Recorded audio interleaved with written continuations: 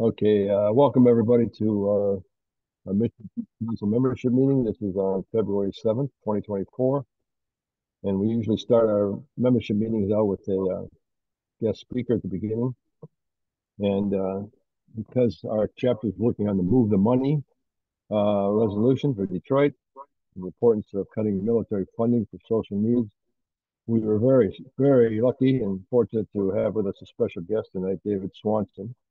And let me just give you a short bio of him before he comes on. Most of you know him already, but he's an author, activist, journalist, and radio host. He's the executive director of World Beyond War, and he's campaign coordinator for Roots Action. His books include War is a Lie. He blogs at davidswanson.org and warisacrime.org. He also hosts Talk War Radio. He's the Nobel Peace Prize nominee and a U.S. Peace Prize recipient. And so with those credentials, I guess he qualifies to be on our meeting. So very much, thank you so much for being with us, David. How are you doing? Where do you live right now? Same place I've lived for a long, long time, Charlottesville, Virginia. Charlottesville, Virginia. Cool. And is that near Washington, D.C.? Well, I'm very happy that it's over 100 miles from Washington, D.C., but to people in other parts of the world, it seems to just count as being in Washington, D.C., you know. 100 miles. All right. So I wondered if you wouldn't mind starting out explaining. We know what you've been involved in, of course, but World Beyond War is a very important organization that you're executive director of. Can you give us an idea of what your work is and how long it's existed? Tell us a little bit about that group. Oh, yeah. World Beyond War is a nonprofit organization with staff and board members and advisory board members and volunteers and organizers and supporters all over the world. People have signed our Declaration of Peace in 196 countries. We've got dozens of chapters now. We've just hired organizers in Africa and Latin America, as well as North America. We're growing and the rate we're growing is increasing. And we've been around for about exactly 10 years. We just made a video and a podcast celebrating that we're 10 years old. We've not abolished war in the 10 years, but we have, prevented some wars, been part of preventing some wars. We've prevented some bases being opened. We've prevented some weapons being shipped. We've educated many, many people. We've passed countless resolutions and gotten lots of institutions and localities to divest from weaponry. And we do our best to educate and to mobilize nonviolent activism toward ending particular wars with an understanding that we're trying to end all wars and all preparations for wars, and sort of pushing back against the idea that even though every war anybody ever encounters is not quite right, it's one of the bad wars, there might be a good war next Thursday if the stars align. With the argument that there's no such thing, it's an incoherent idea, it couldn't possibly be. But if it were, if it existed, the goodness of that good war couldn't outweigh all the damage done by all the bad wars that everyone agrees are bad wars that are generated by investing most of our money in preparations for war, and the damage done by that investment of money, which kills more people than all the wars in the world put together. More people die and are injured and are traumatized and are made homeless by the redirection of those funds into weaponry and militarism rather than useful things, then die from all the wars. And of course, the risk of nuclear apocalypse and the risk of all the non-optional crises like environmental disaster that we need the resources for. We can't be continuing this madness of investing everything in war. So we are very much in favor of moving the money, moving, and we educate and we write books and we do webinars and we put up billboards with 3% of just the U.S. military budget could end starvation on Earth, and all the other trade-offs. How many teachers and houses and solar panels could you have in Detroit instead of just the taxes that people in Detroit pay into the Pentagon? It's staggering. And move the money maybe also in another way. It's only about 1.5% of just U.S. military spending that went into the most expensive election in history 3.5 years ago. But maybe sit one out and put all that money that's wasted on choosing between one servant of oligarchy and another into activism, into principled education and activism to change the world. Just a thought. Yes, thank you, David, for those comments. I'm curious. We just really started our Mission Peace Council chapter of the U.S. Peace Council a year or so ago, and starting to rebuild. And you've been very successful with all your campaigns. What do you think is the best method, the best way for organizations like ours to grow, to get people involved in this mission?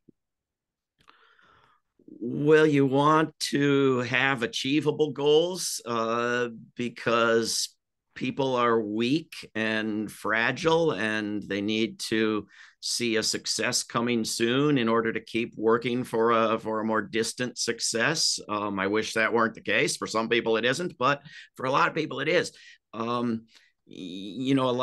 lot of localities in the United States used to do divestment, and we encouraged everybody, get your city to divest money from weaponry and maybe fossil fuels and some other evil things at the same time.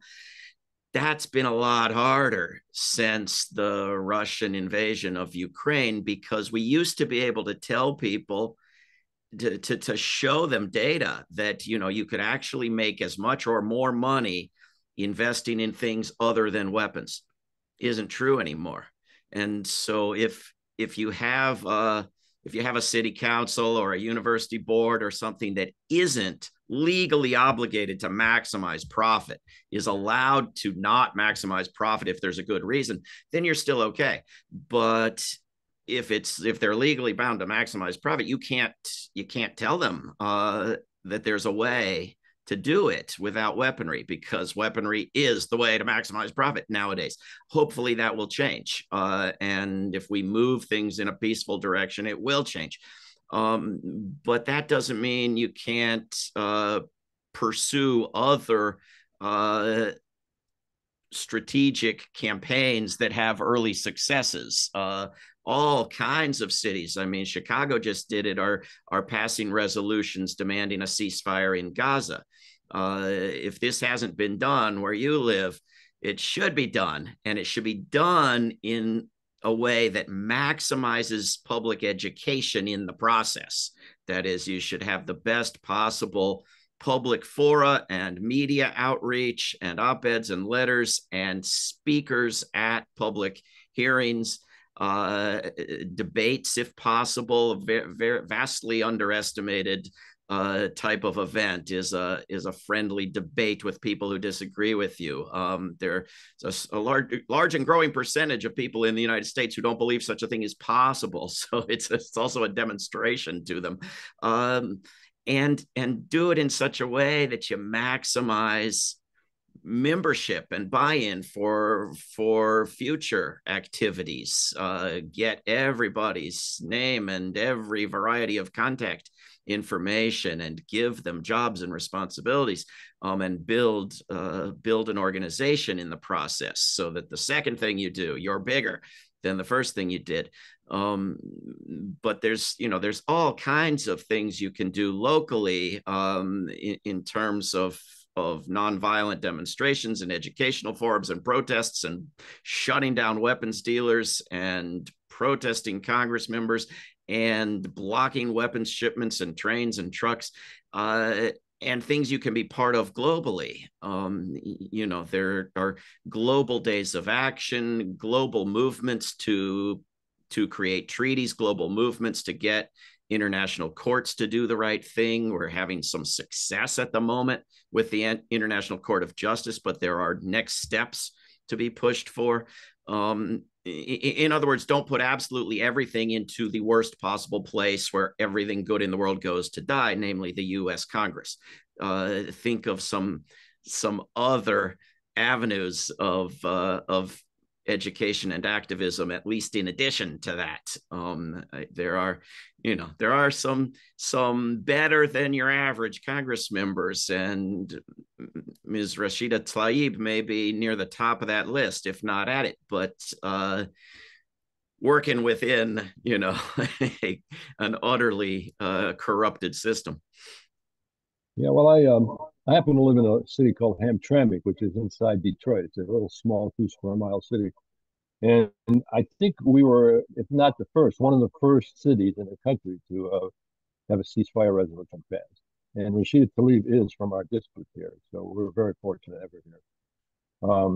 So we're trying to get this move the money resolution now passed into Detroit, which is the most important city in Michigan. And we're also going to try to pass it in Hamtramck. So Hamtramck may become, so far, I don't think there's any city in the country that's passed the move the money resolution yet. New York is very close. But Hamtramck might again be the first in the country to pass a resolution. We're writing our resolution so that it can be written for every city in Michigan. So I'm hoping that this gets spread around as much as possible, and all the people that work with us can make it to their cities and pass a resolution. So what do you think about the Move the Money project? Does that fit in with the scheme of things? Like one thing, people say that you get more jobs and it's more effective if you use money in social programs than in military spending. Can you sort of explain how that reality exists? Yeah. We've had for years a draft resolution and links to numerous resolutions that have been passed in various parts of the country on asking Congress to move the money at worldbeyondwar.org/resolution. And it's been done for years and years and should continue to be done for years and years, or until we succeed in moving all the money. And one thing that's been helpful, obviously, is to get one city to pass one and then make a lot of noise, get a lot of media, celebrate it, promote it. Everybody else do the same, catch up with this city. Another is to get mayors on board and take it to the U.S. Conference of Mayors, which typically most years, if not every year for many years, has passed such a resolution. And if your city has a good mayor who supports the resolution and is on board with it and goes to the U.S. Conference of Mayors meeting, then you can work on taking the lead in making that happen. And then that makes bigger news when the mayors of the country collectively demand that Congress move the money. Another thing that you can do that some cities have done, New Haven, Connecticut was the first that I recall doing this in recent years, was as a second step after you pass such a resolution, get the city to do a study and hold hearings on what would be the economic impact locally of moving the money, and how could it be done locally to transition, to convert from some of the local war industries to peaceful industries, and what would be the impacts, not morally, God forbid anyone give a shit about mass murdering people, but economically, what would be the impact?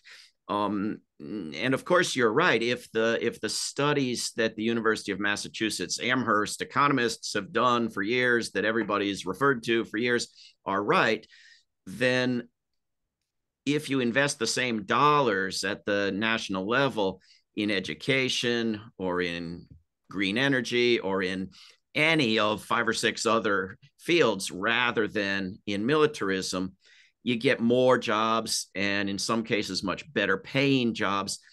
And this is the real clincher that people seem to struggle to fully comprehend.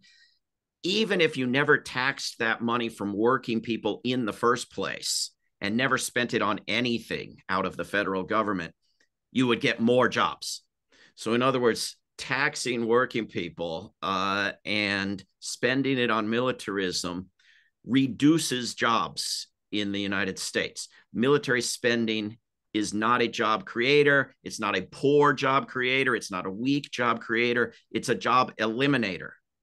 And the reason that this is difficult for people to get through their skulls is that all their neighbors work for military contractors and they see military jobs everywhere. And how could there be a negative number of military jobs?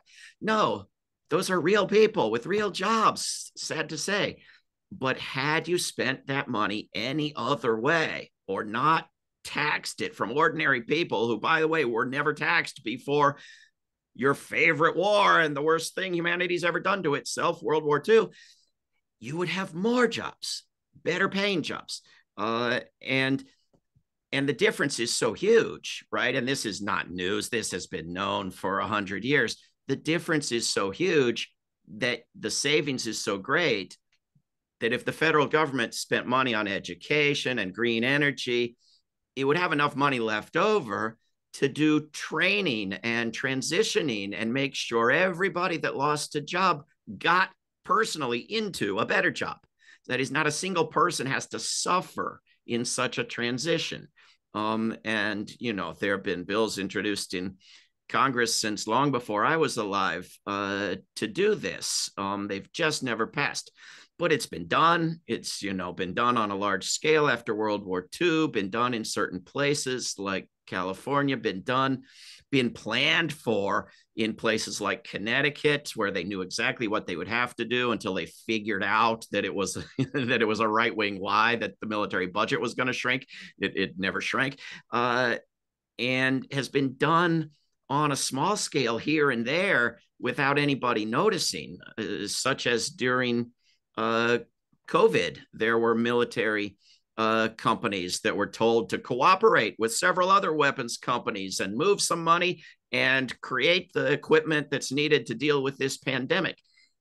And despite all their lies about not being able to work with each other and not being able to transition and not being able to train people for different machines, it went smooth as could be, you know, on a small scale.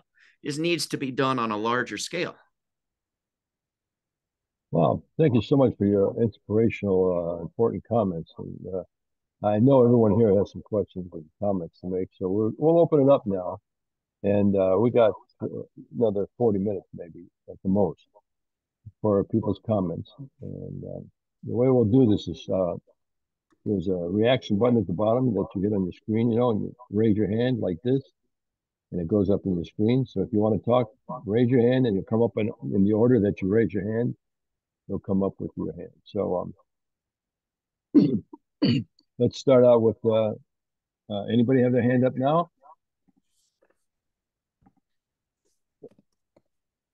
Okay, you have to unmute your, raise your hand and I'll unmute you. And if, okay, so we'll have Jim Ryan speak first. Jim was the author, the writer of our Move the Money resolution, who crafted into the words we're using. And he's welcome, Jim. Feel free to talk.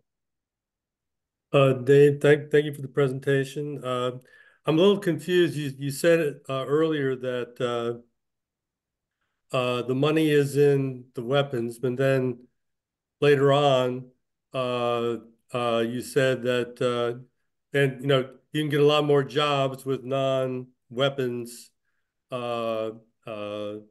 jobs. So what is it? I mean, because that's the argument. I know Heidi Peltier, the Cost of War Project, has a couple of papers on that, where she gives the graphs of you know, how many college teachers you can get for such and such money.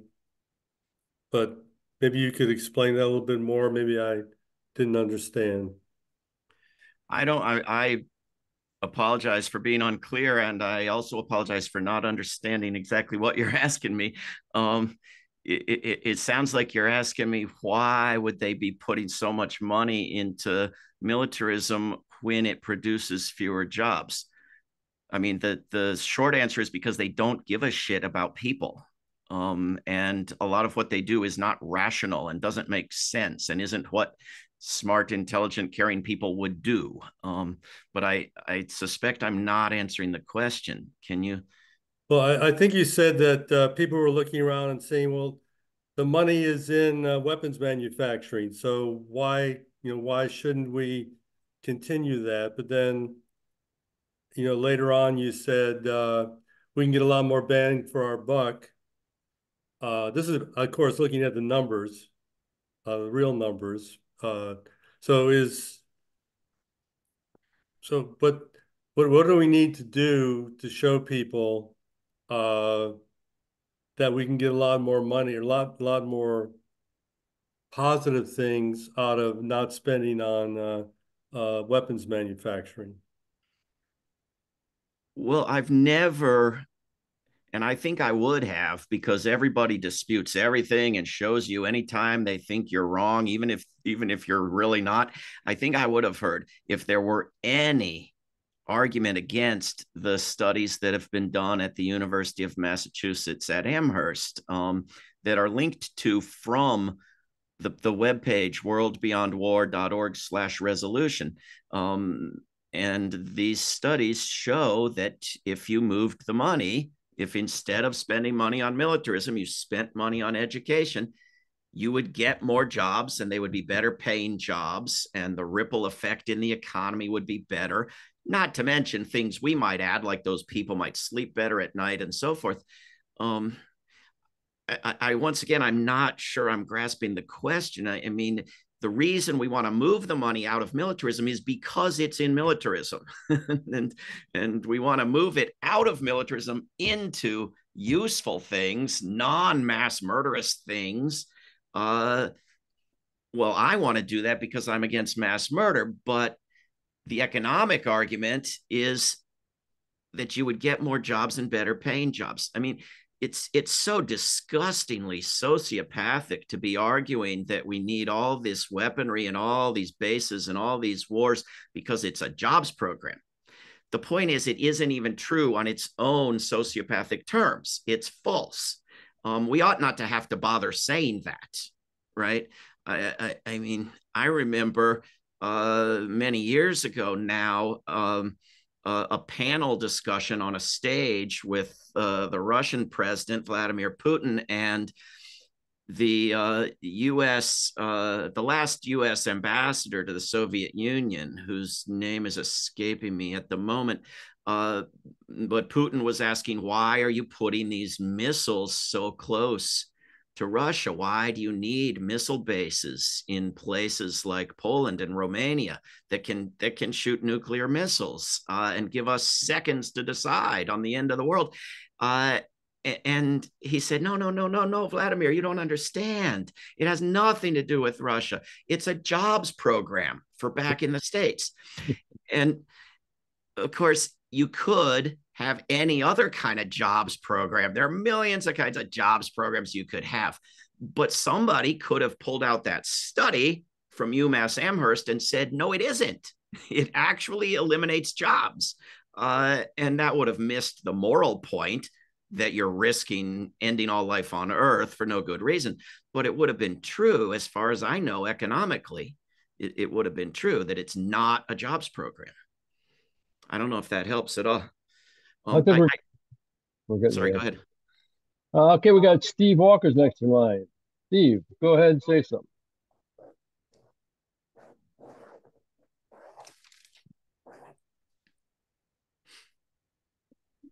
I think Steve might be talking. Oh, there you go. Go ahead, Steve. Am I unmuted now?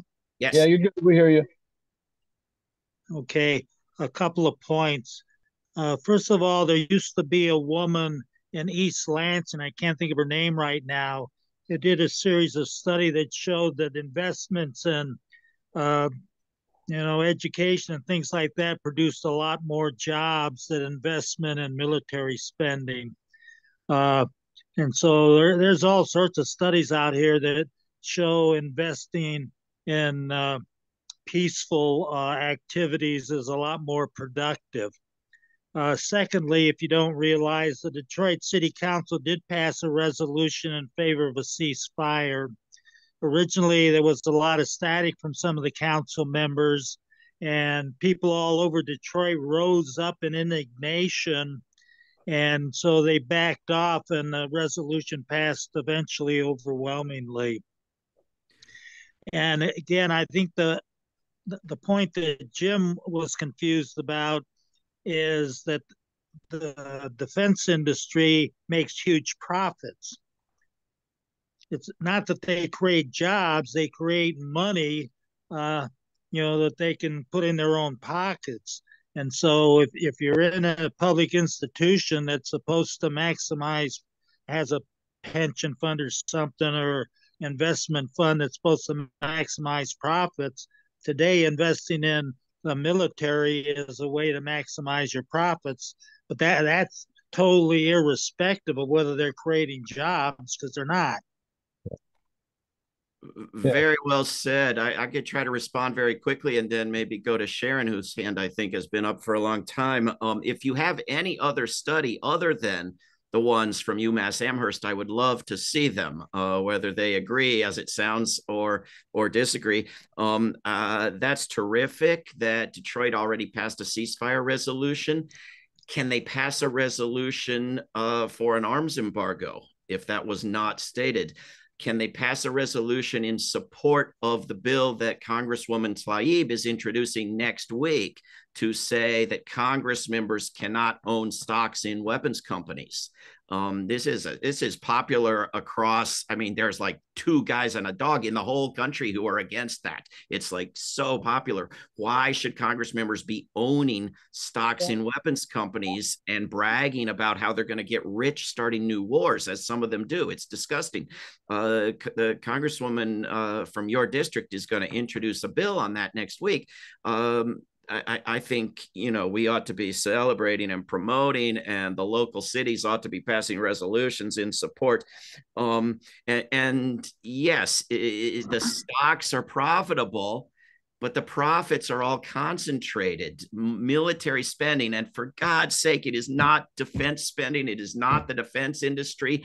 We ought to be able to bill the weapons companies for payments every time we say that. No. Propaganda for them, but we don't. The military spending is a major concentrator of wealth.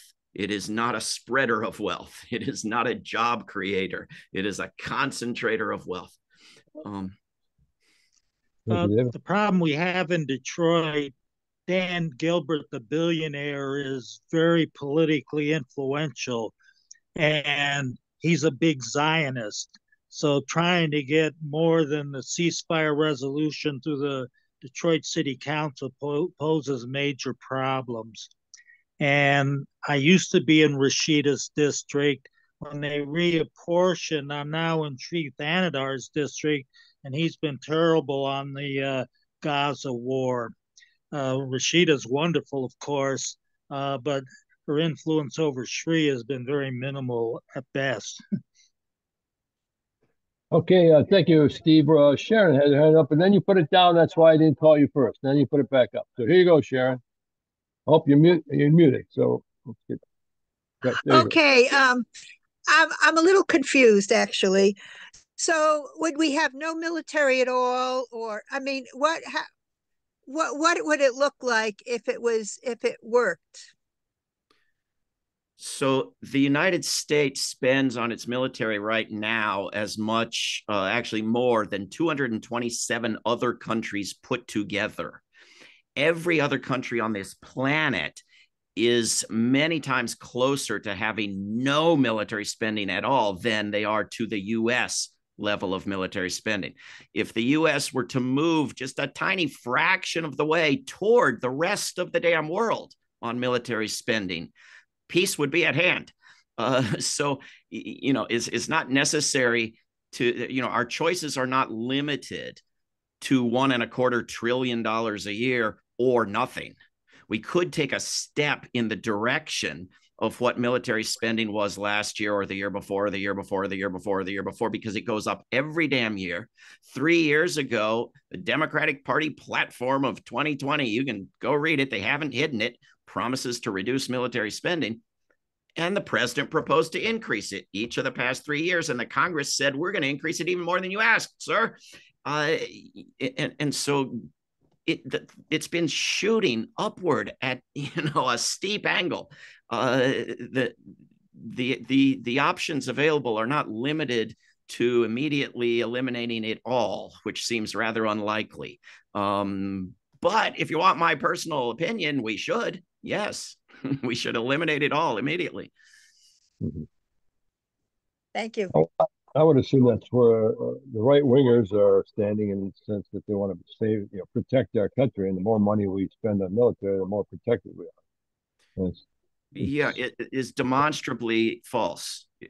During the war on terror in Africa, for example, Nick Turse reported recently, terrorism has gone up 75,000%. This is counterproductive stuff. What other country is generating enemies at the pace of the United States? Could a military in South Africa have done anything to make South Africa remotely as safe as it made itself by holding up the rule of law at the International Court of Justice? The world loves South Africa. There are no terrorism groups enraged by provision of food and medicine. It doesn't exist. This is counterproductive, enemy-generating stuff, and it's not making anyone safer. And global polling backs that up. It's not appreciated. You're making the world safe despite its wishes, against its will. So we shouldn't give that sort of a line much respect, although we have to counter it because it's in the newspaper every day. Okay, well, so the reason we have you with us here today, David, is because one of our members suggested to me that we should try to reach you, and I said, this sounds like an impossible task, but it so happens I'm on the board of the U.S. Peace Council, and Margaret Flowers responded to my request, and she says, hey, he's a good friend of mine, so I'll give him a call. And David contacted me right away, and that's how we got you. So this is the guy who wanted you to be here, and this is Chuck Kessler. So go ahead, Chuck. Hi, Chuck, you're muted. Okay. Am I unmuted now? Okay. No, Yeah. I'm okay now? Yeah. Yep. All right. Okay. We've been talking about, I like your comment about contacting Congress. It's like going to a black hole. I can personally relate to that one. Appreciate your efforts and read your books.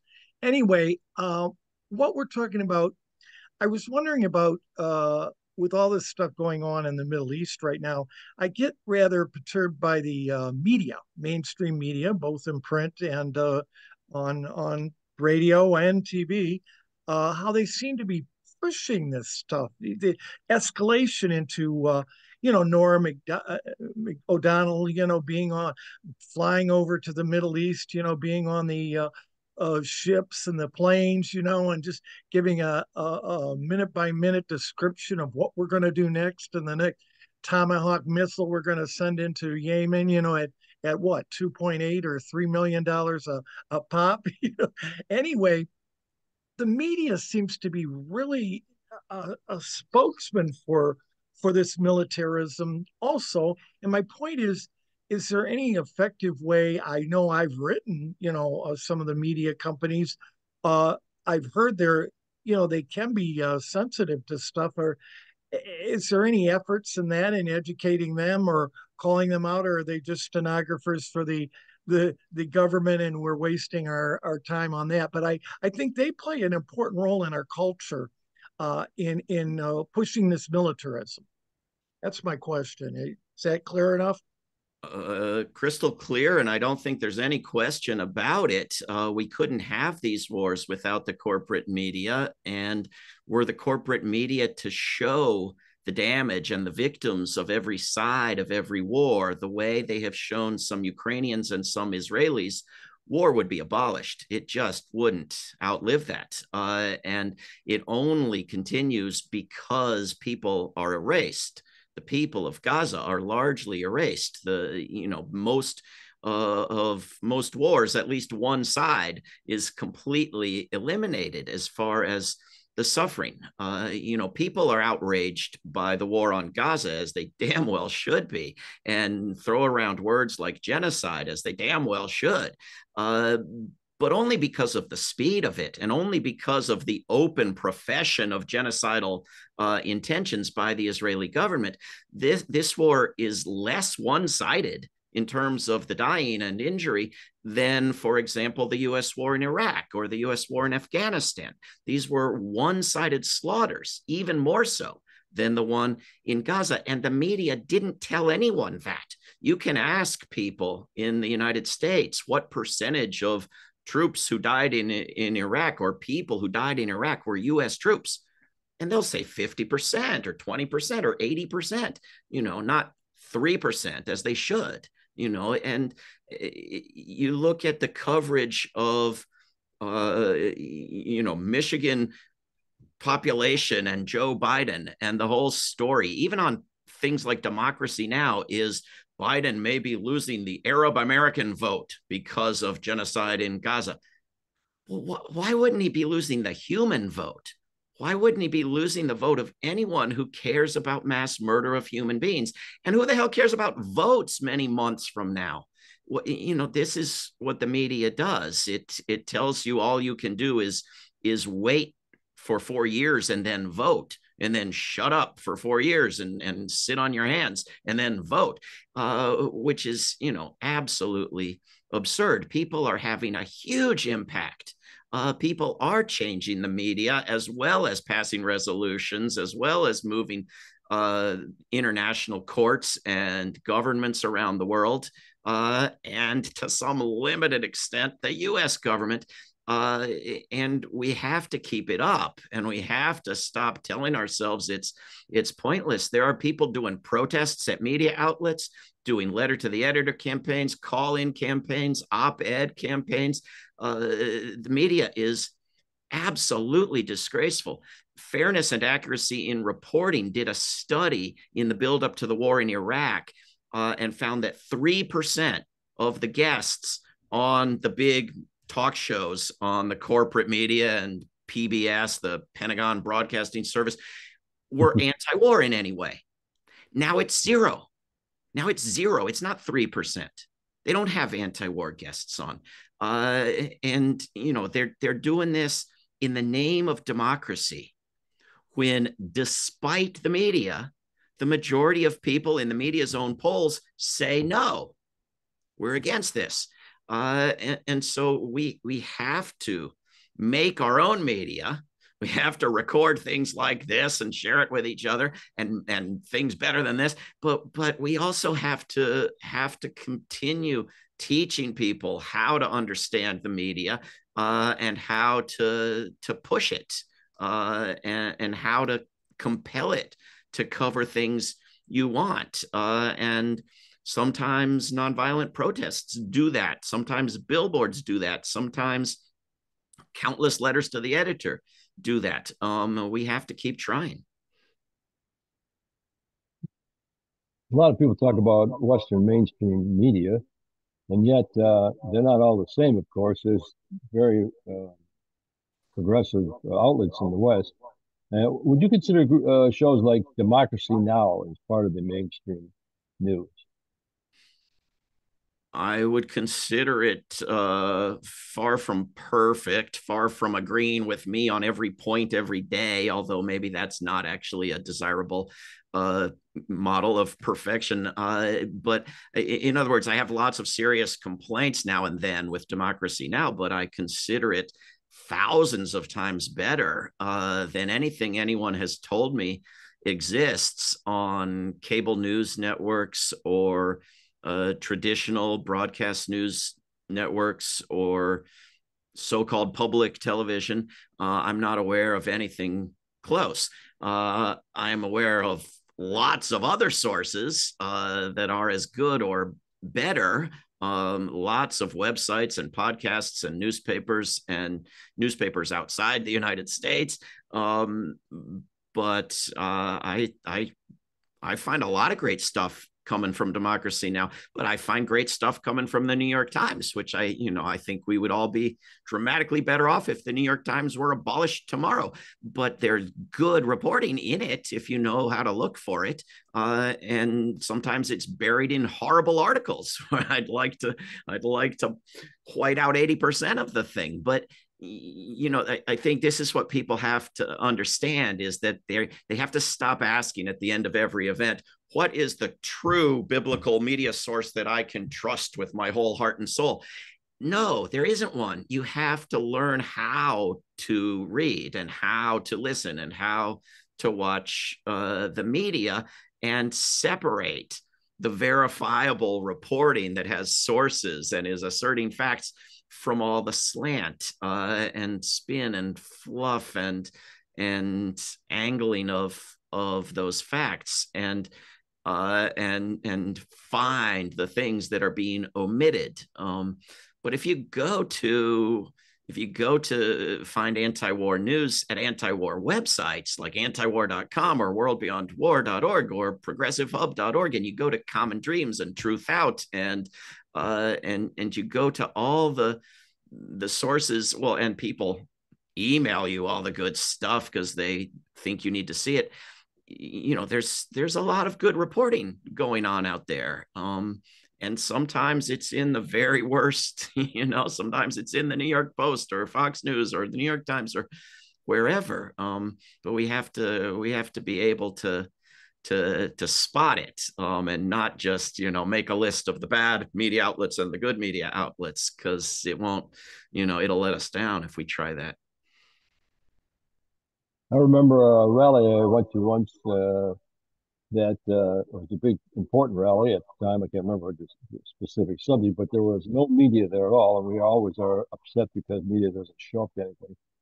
And I thought, wow, this whole big rally is totally wasted. Nobody's going to see what the point they were making. And that night I got on Press TV from Iran, and there was the report from the rally in the U.S. with everybody being interviewed. And I learned all about the rally that nobody in the West covered at all. And then, of course, that Press TV was banned in the United States. So I'm starting to learn that any network that's banned in the U.S. is probably one that we should try to watch. The trouble is that nobody in Iran trusts Press TV because it's from the Iranian government, and nobody in the U.S., except for a few of you, trusts Press TV because it's demonized by the U.S. government.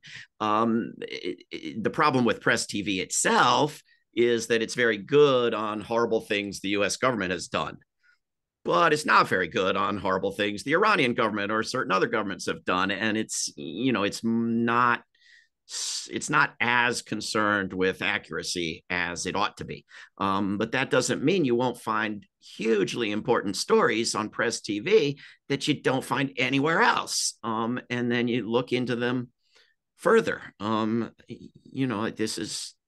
This is what we have to be able to do. But if somebody goes to the trouble of holding a panel event or a rally and doesn't make their own good video at this point, I mean, that it should be a crime. It's just the biggest waste, because we're now able to rival these media outlets with our own media productions. They have to be good, and we have to get lucky, and they have to be hot and timely. But even the most amateur, unedited video of the most boring event ever gets at least 10 times, maybe 100, the views of the people who actually showed up at the event.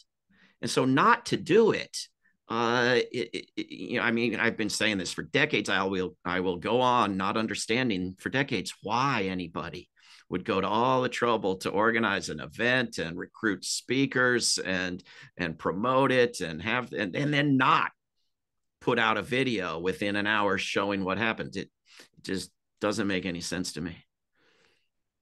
Thank you. So we got Chuck and Tobin on. Chuck, do you have something to follow up on this subject? Or should we take Tobin? I'll just, why don't we take Tobin first, because he hasn't spoken yet, and then I just have something basically to say, but take Tobin first. Okay, Tobin and then Chuck. Hi, Tobin. Hi. Please can hear me.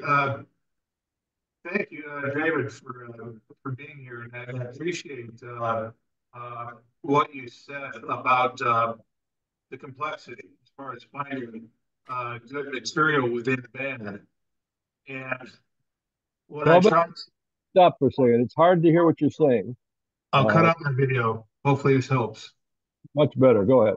Okay.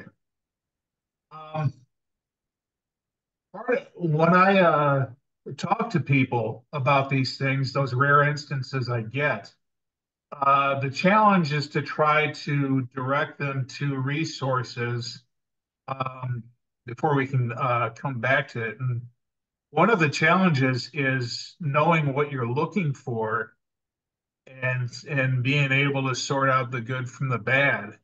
And that's always a challenge to me. I think, do you start that conversation with fundamental things? I'll take Gaza as an example. You start with stopping the killing. You start with a demand for ceasefire.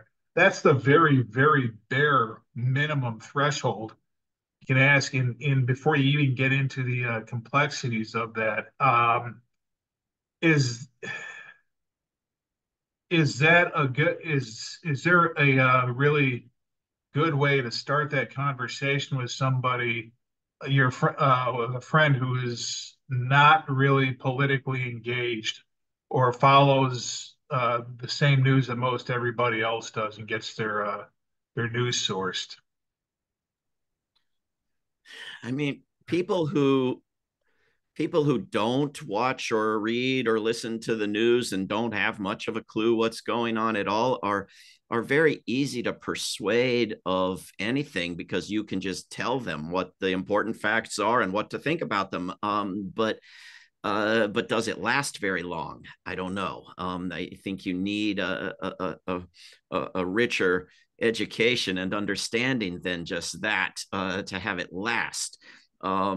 People who think that Congress needs to send billions of dollars more of weaponry to Israel to protect Israel's right to defend itself against the evildoers, they do read or listen to some kind of media. It just isn't very good. And I think, the worst way to talk to them is to be one of these so-called peace activists who cheers for the violence against Israel by Hamas, or justifies it because it's smaller, or it's anti-imperial, or it's anti-colonial, or Israel exaggerated it, or Israel lied about it, or not as many women got raped as they said. And so, I mean, this is not just disgusting and immoral, but you're not gonna, you go carrying pictures of Chairman Mao, you ain't gonna make it with anyone anyhow. And the way to start is to understand the thing that they've been told about forever and ever. Like, yes, I agree with you. It's horrible to murder people on October the 7th. Is it also horrible to murder hundreds of times that many people ever since October the 7th? Children having their legs cut off tonight on kitchen tables without anesthesia, with no food or water in sight. Is that good because of something that happened on October 7th? How? What's the calculation? Have them think about the suffering of they aren't shown Palestinians with names and pets and aspirations and favorite songs the way they are Israelis and Ukrainians. I don't know what it is people think humans are until the humans are so-called humanized. But apparently you have to humanize every damn human on the planet before people will care about that human. And so, we have to humanize them. So we have to, first of all, humanize ourselves. No, I don't work for Hamas. No, Putin has not paid me to kill Israelis. I'm with you on the evil of killing Israelis. I couldn't be more against it. I'm also against crimes 1,000-fold bigger. And this model of it's our 9/11, therefore we have a license to not treat a crime as a crime, but to treat a crime as an excuse for much larger crimes, isn't working. And it didn't work for the United States. It's been a disaster for 20 years. And the fact that George W. Bush is not behind bars, that he's a celebrated artist instead, is not a moral justification for letting countries like Israel go around claiming their own 9/11s. It's, it's a modeling a catastrophe on a disaster. And I don't know. I think every single person is different. There's every possible variety of response you're going to get to every sentence you say. So it depends on the individual. The important thing is to sit down with them, listen to them, take infinite time to make sure they understand that you're with them on the things they care about, and then try to explain the things they ought to care about. Like, people have been saying this since October 8th, right? Biden was right to care about Israelis. Can he care about non-Israelis? Like, this is, I think we have to try. Beautifully said. Chuck, I think this will be the last comment or question, unless we have somebody else. Okay, Maris will be, Maris, you want to go? Maris and then Chuck. Go ahead. Maris, Chuck really said what I was thinking when you talked first, which was, I'm watching PBS and they're sitting around a table and they're discussing that there's 85 targets against Yemen. There's 26 targets in Syria, 20, and nobody is asking the question, who gave the United States the right to go bomb in Yemen? And they're not telling you that there are human beings that were killed in Yemen, and there are human beings getting killed in Iraq and Syria, but they leave that out. Where are the questioners or the people that talk to the people that they come out with? Why aren't they giving the actual facts? And who gives Israel the right to assassinate somebody in Lebanon? I mean, since when?